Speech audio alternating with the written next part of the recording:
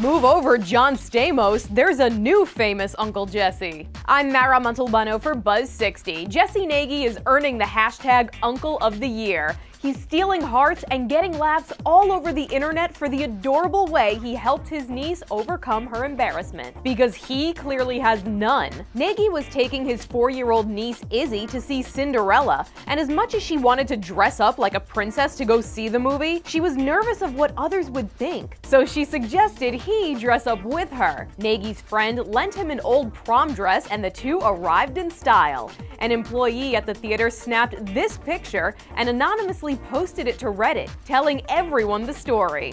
It got more than 2 million views and put Jesse on local and national media outlets. Pretty great exposure for an actor from Detroit. He's inspired a Disney princess meme, and someone even started the hashtag #GetJesseOnEllen. But I wonder what the real Uncle Jesse would say about him in that dress.